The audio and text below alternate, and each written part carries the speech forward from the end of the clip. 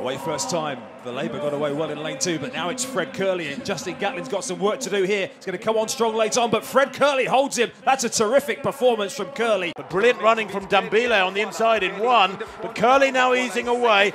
And that winning time, 19.78 from Fred Kerley. But Fred Kerley at the moment now, moving clear, unchallenged. Hudson Smith going backwards, Dobber coming through. Nene of South Africa. Fred Kerley, though, keep an eye on the clock. 44.6 he ran in Doha. This is going to be quicker, is it? No, just outside. 44.77 for Fred Kerley, but still, again, very impressive.